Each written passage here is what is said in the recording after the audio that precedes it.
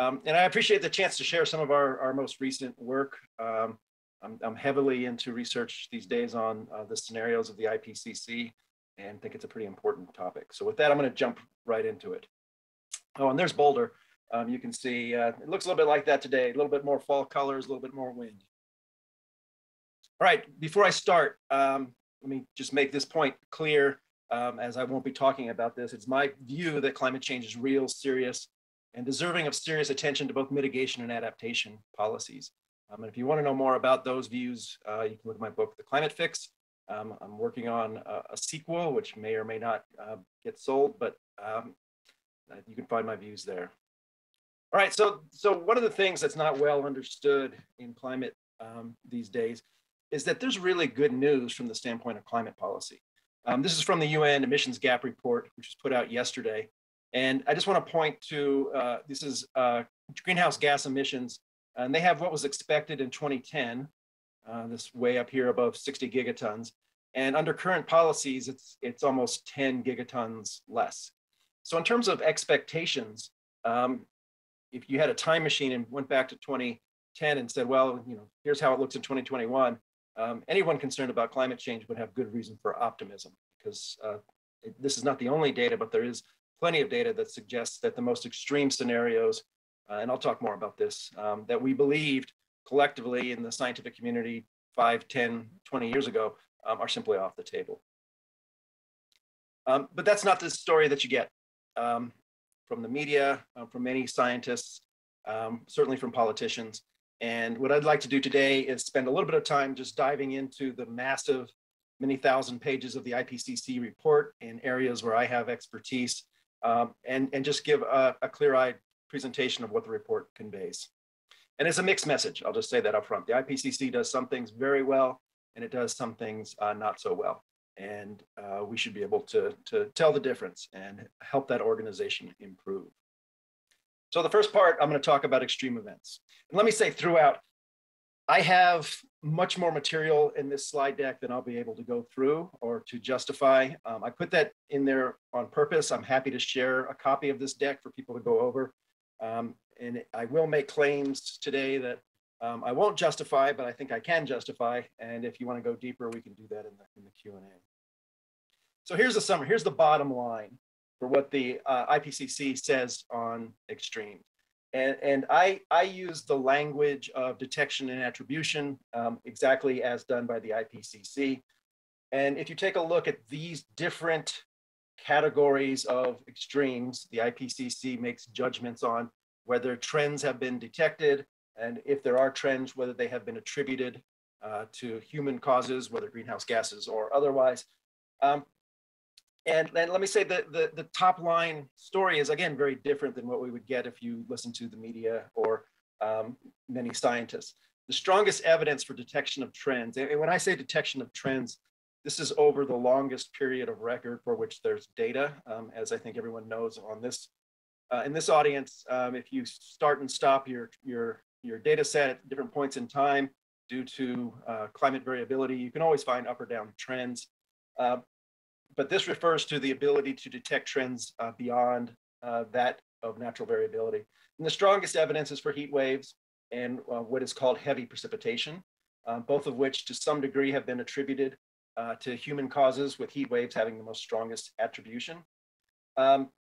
Not for flooding, not for meteorological or hydrological drought, not for soil moisture drought, which these two categories are, not for tropical cyclones, winter storms, thunderstorms, tornadoes, hail, lightning, extreme winds, which are straight line winds, and fire weather has been detected and attributed. And what I'd like to do is I'm going to go through, I won't go through all of them in detail, obviously don't have time for that, but I'll go through a few of them to give you a sense of what the IPCC reports, and then have a summary at the end. I put this here, you don't have to read this. Lost in the discussion, particularly the popular discussion and the policy discussion, often are the definitions of climate and of climate change. It's important to understand that climate is a statistical property of weather and other events measured over many decades. And climate change refers to a change in those statistics. Climate change is not a causal agent. Climate change does not fuel weather. Climate change does not cause weather. It would be incorrect to say that this or that storm was made worse by climate change. And I get it. Often climate change is used as shorthand for greenhouse gases, but it has made the discussion difficult because that sloppy language has slipped its way into IPCC reports in the scientific literature as well. So I'm a little bit of a stickler, and I insist that, particularly when we're talking about science, terms mean what they mean. And so when I go through this discussion, I do mean climate and climate change as defined by the IPCC glossary, as you can see here.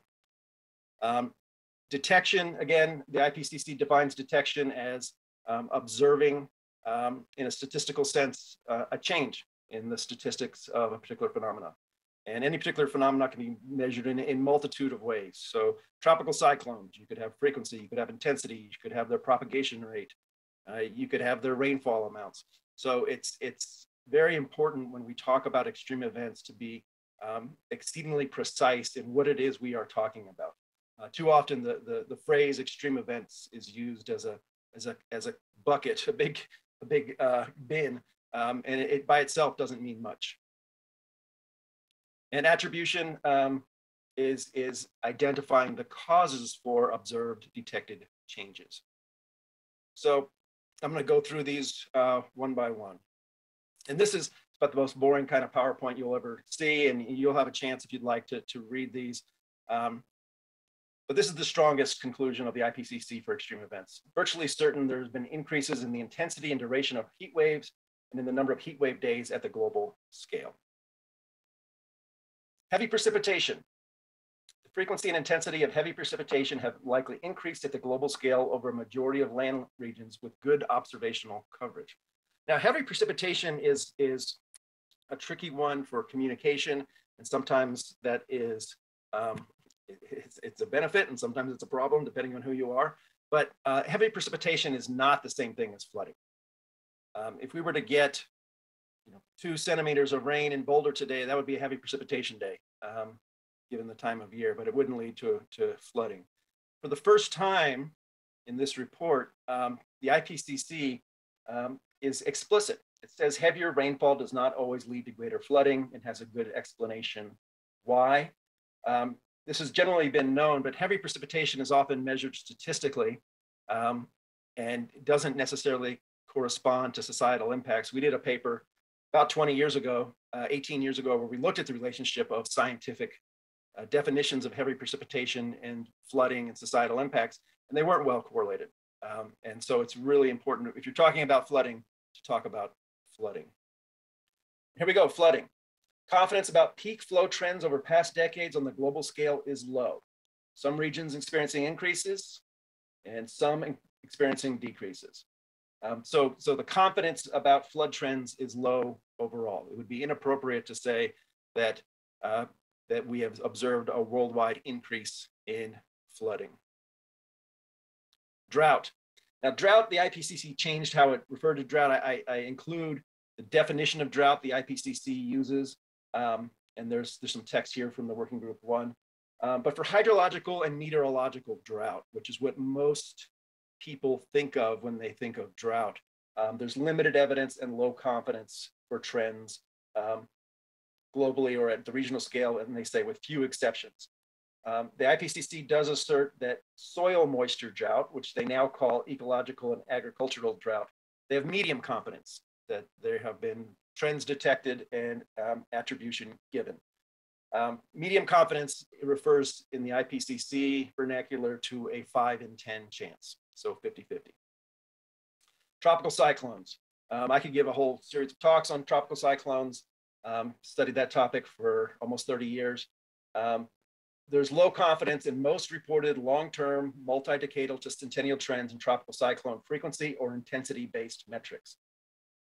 For better or worse, ever since Al Gore's movie poster in 2006 had a hurricane spinning the wrong way coming out of a smokestack, tropical cyclones have really been at the center of discussion, debate, promotion, advocacy for climate change. And that's really unfortunate because there's really a lot of interesting science and a lot of wonderful scientists doing work on this topic. but there's not anything close to certainty. The latest I guess, misleading set of assertions that are made are to start data sets around 1980 and to say there's been upward trends since that time. And that's undoubtedly true for many indicators worldwide and in the Atlantic. A new paper by Vecchi et al. Assert that in the Atlantic, the 1970s up to about 1980 was the quietest period in several centuries for the Atlantic. So again, it's no surprise that you'd see upward trends from 1980. But that's why the IPCC accurately talks about long-term being multi-decadal to centennial, which is a very responsible statement. It doesn't always get translated. Winter storms, I'll just zip through these. Low confidence for winter storms. Thunderstorms, tornado, hail, and lightning. It is not straightforward to make a synthesizing view of observed trends. Again, I've done research on these topics, and I think that's particularly a fair conclusion. In the United States, which has a high proportion of global tornado observations, there is evidence that at least in the last few decades, tornado occurrence has decreased overall. Extreme winds, again, not in the polar areas, but for most of the planet, it's becoming less severe. So a lessening of extreme winds. Fire weather. So fire weather is weather conditions that promote wildfires, more probable in Southern Europe, Northern Eurasia, the US, Australia over the last century. Again, medium confidence, so a 50-50 chance. So let me just point, when you're a subject matter expert and you read the IPCC, not having been involved in its creation, you see things that probably the lay reader wouldn't see in your area of expertise. So I just want to point to one example that indicates that some are still playing some games in the IPCC. So here's an assertion in chapter 11. There's an increasing trend in normalized US hurricane damage. So I was very happy to see this, of course, because with Chris Lancy, we came up with the original methodology and terminology of normalized damages. If you don't know what that is, that's okay. I'm not going to explain it today. And they cited one paper to say there was an increasing trend. Now, right away, I knew there was an issue. Here's a literature review I published earlier this year on all normalized damage studies that have been published since our first one. There's 54 normalization studies in the literature. 53 make no claims of attribution. The one that the IPCC cited was the one study out of 54 that made a claim of attribution. So for me, it means they either weren't aware of the broader literature or they selected one that had a particular message. Now, if you look specifically at the literature on US hurricane damage, the study they highlighted has 25 citations. It has an upward trend. It's not a good study. I won't go into that. The study they ignored is one of ours with 1,216 citations. So when the IPCC plays fast and loose with areas of science, it's readily seen by people who have expertise in that topic. So in general, it's good not to do that. So in summary, overall, and we can pick nits and there are some issues with emphasis and some authors oversighted themselves and so on. But overall, this summary table I prepared is, I think, a very good representation of my understanding of the literature on extreme events that I've been following for 30 years. And really, the two places where you can make strong claims of detection and attribution are heat waves and heavy precipitation. There's some real questions about any of these other phenomena, but if you look at the media or you look at policy advocacy or even what some scientists say, it does not square particularly well with what the IPCC says. All right, flying through this. Part 2, scenarios. Let me say there is quite a story here. It's a long, in-depth, complicated technical story. With Justin Ritchie, we just published a paper in Energy Research and Social Science. That's a 21,000 word deep dive into the scenarios that only begins to scratch the surface. If you want a copy of that, just email me. I'll just go over some of the issues and as associated with the IPCC. So let me say, scenarios are fundamental to climate research and policy. This is the IPCC representation of all the roles that scenarios play in everything from climate modeling to impacts modeling to economic modeling to policy modeling and so on. This dates to the first assessment report in 1990. At that time, the IPCC chose what was called a business as usual trajectory, this is CO2 concentrations, and then offered 3 what are called policy scenarios that suggested mitigation alternatives. This is a very common way to employ scenarios. It's not unique to climate. But by 2000, the IPCC did an about face and changed completely how it was approaching scenarios. It adopted an approach much more consistent with the traditional shell scenarios methodology, if you're familiar with that, where they didn't select a business as usual trajectory. They said all trajectories were just as likely. And so here's the family of trajectories. They were all plausible futures. They were all business as usual, so to speak, futures, depending on what choices we made. There's a big debate in the IPCC, and at that time, they concluded there was no objective basis on which to assign likelihood to any of the scenarios. So they were all equally likely. That was politically problematic because, particularly for those who wanted aggressive action on climate change, if you told them that these green scenarios down at the bottom were just as likely as the red ones up top, someone could, with valid judgment, say, well, let's roll the dice. Maybe we'll get there without doing anything, since it's all business as usual. And so that approach did not survive particularly long. And again, I won't go into the details. There's a long story here.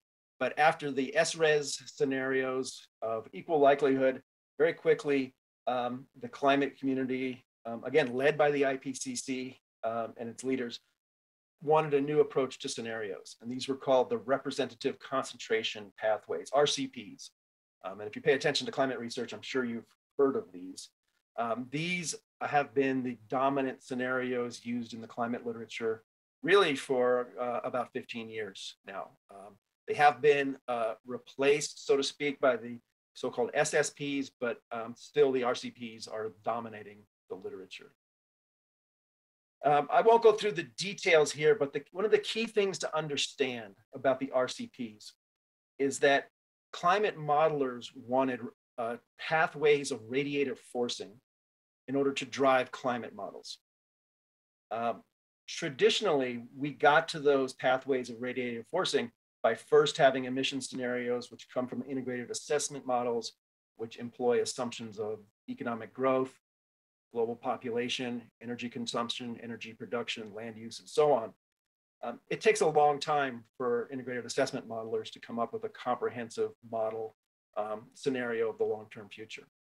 And so what the climate modeling community says is, hey, can we just start with radiative forcing pathways, and we'll give those to the climate modelers, and then at the same time, we'll give those to the integrated assessment modelers, and they can figure out how to get there. That way we can start running our climate models right away. We don't have to wait a couple years for these integrated assessment modelers to get their act together. This was a fateful decision. This is what led, I would argue, much of current climate research that depends on scenarios down the wrong track. So in the AR5 for the IPCC, if you go to their Working Group 3 database, there's 1,184 scenarios that were submitted. So all these little spaghetti lines here in this graph are different scenarios in the database. In order to facilitate climate modeling research, you can't obviously use 1,184 scenarios in climate models. So they said, well, let's just get some representative scenarios. Let's just pick a limited number. So they picked 4. They renamed them. So a low one, a high one. They picked 2 in the middle so people didn't think it was the most likely outcome. And they said, all right, we're going to use these 4 for climate modeling. They best meet the needs of climate modeling. What was forgotten or not observed at the time, these 4 scenarios came from this large family of integrated assessment models. So instead of splitting climate modeling off from socioeconomic assumptions, these scenarios already had socioeconomic assumptions baked into them because you had to have those assumptions in order to produce the radiative forcing. And then another fateful decision. So the 4 RCPs come from 4 different integrated assessment models: AIM, GCAM, image, message. These are like an apple, an orange, a banana, and a pear. They're not directly comparable to one another. They are different models. But when they were renamed as RCPs, the impression was given that they are of a common set, that only differ in their radiative forcing. Huge, huge mistake there in the renaming. So here's the models they actually come from. So there are thousands of climate scenarios out there, but right now only 8 to 12 are presently available for climate research. So this winnowing process that went from thousands of scenarios to a handful, every time I say this, I am stunned. No one has responsibility for determining, are these scenarios plausible? Do they reflect plausible futures that we might hit? If you're doing climate research and climate modeling research, there's plenty of reasons to use implausible or extreme scenarios in modeling. You can explore how your model works. You can generate hypotheses, but that shouldn't be confused with projecting plausible futures for purposes of impacts analysis, economic analysis, or policy analysis. The climate community decided which scenarios to prioritize. So that's the blue tier 1. And 2 of the most extreme are the top priorities. And as I'll argue here in a second, these are the most implausible scenarios. So IPCC is getting the message.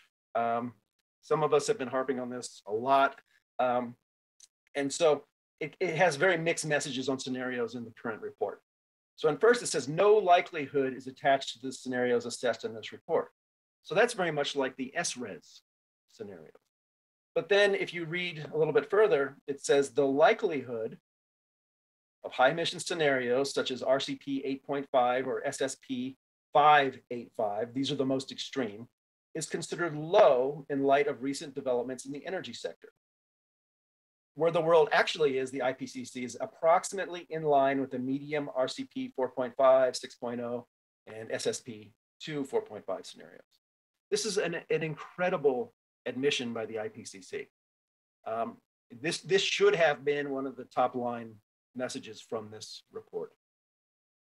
Now, if you go back in time to the AR5, RCP 8.5, so baseline means where we think we're headed, often called business as usual.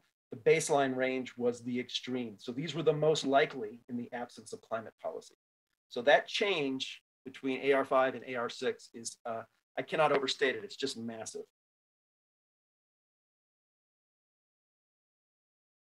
So if you look at the current report, and if you look at, well, where do they focus their attention? And if you look at the scenarios and how they're referenced, more than half are the 7.0 and 8.5 studies. So over half of the research summarized in the discussion of the AR5 is on implausible scenarios. I haven't shown you why they're implausible yet. I'm just asserting that. I will in a second. But the most extreme scenarios dominate the literature and also the IPCC reports. Here's that same data for the AR5. You can look at this at your leisure. One thing I would note, the AR6 relies more on extreme scenarios than did the AR5. And the US National Climate Assessment, even more so. So these extreme scenarios, which are, again, plenty of legitimate reasons to use them in climate research, they dominate the IPCC reports. One reason for this, and I mean, this is good news for the IPCC, they are accurately reflecting the literature. So this is Google Scholar mentions, this is from about 2 years ago, of different papers, how often they refer to the RCPs. And again, RCP 8.5 is the most dominant scenario in the literature. To some degree, this was intended. When the IPCC created the RCPs, they said, well, if we have a common basis of scenarios in the literature, that will make it much easier when it comes time to write the assessment reports, because everyone will be using the same scenarios. That's true. But if you introduce a bias into the literature, it means that the entire literature will also be biased. So needless to say, and this is, I could create a new slide like this every week. If you read a media report about climate impacts, I will give good odds that it's going to be based on RCP 8.5. I just had a little fun with KNMI in the Netherlands this week on their new report that comes out on sea level rise that discussed RCP 8.5 and also a more extreme version of that, which got a lot of media attention. It's endemic. It's throughout the literature. So the bottom line is that there's massive confusion. These scenarios, and again, this is the Detlef Van Buren is one of the big wigs, the creators of scenarios. He admitted in 2008 the primary goal of the RCP exercise is to provide input data for climate models. It was not to provide usable information for policymakers or knowledge for impact analysis. RCPs are mainly intended to facilitate the development of integrated scenarios by jumpstarting the climate modeling process. So we had a conflation here, what was good for climate modeling versus what might be needed by broader society. The IPCC warned, this is from Richard Moss in 2014, is RCP 8.5 the reference for the other RCPs? And this is his slide. No, don't use it like that. Here's 5,800 papers that use it like that from last March. The misuse of these scenarios is fundamental. As I mentioned, the RCPs aren't RCPs. They're models that can't be compared. If you want to compare an RCP 8.5 to a mitigation scenario, you do it within the message model. But the other message scenarios aren't included. So what happens is people compare this RCP to say RCP 2.6. So for example, the IPCC Oceans Report does that throughout. You can't compare message to image. There's billions more people in one world than another world. Hundreds of trillions more GDP in one world versus another. They're not comparable worlds. They're two fictional worlds. I won't go into any detail. The SSPs, which are the updated version of the RCPs, are repeating the same mistakes, selecting 4 marker scenarios for use in comparisons.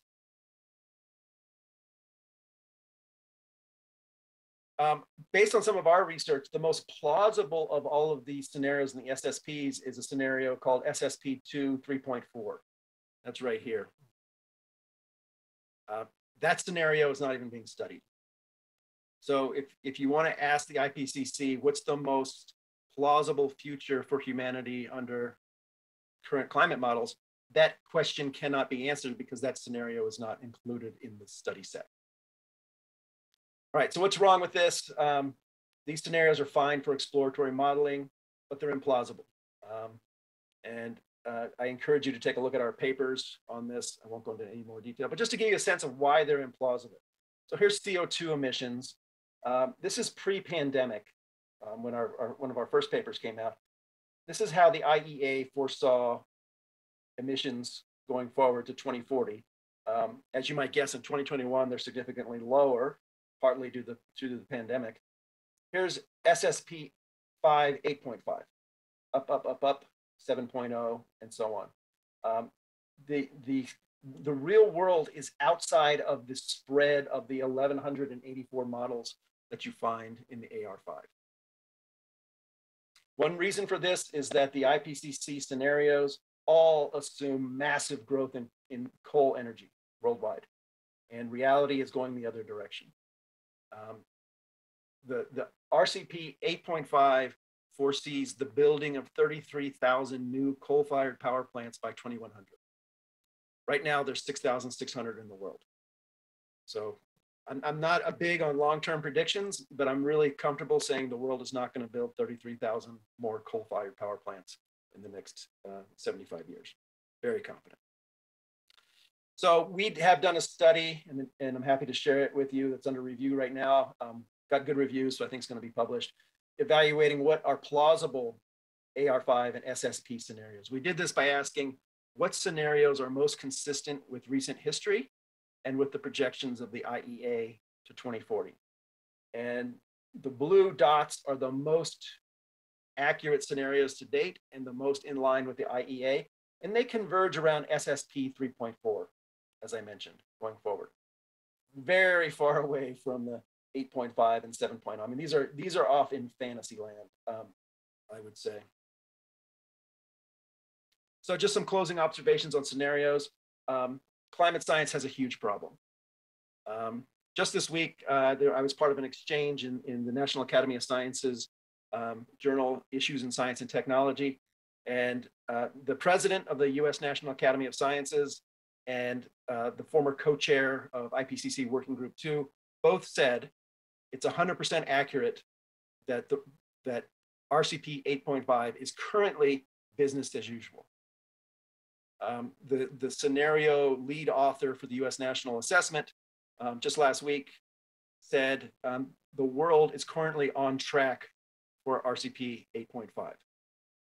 And, I publish a paper like this and it's like, well, not really. So there's a lot of work to be done. So I'm going to end there. I'm happy to have a conversation. Special thanks to my colleagues, Matt Burgess and Justin Ritchie, who are fantastic colleagues on the scenarios work. They get no responsibility for anything I say, but I've learned a lot from both of them. And also on extremes, you can find my work. I've done a lot of work on extremes and happy to have a discussion with that. And with that, I will end and I look forward to chatting with you.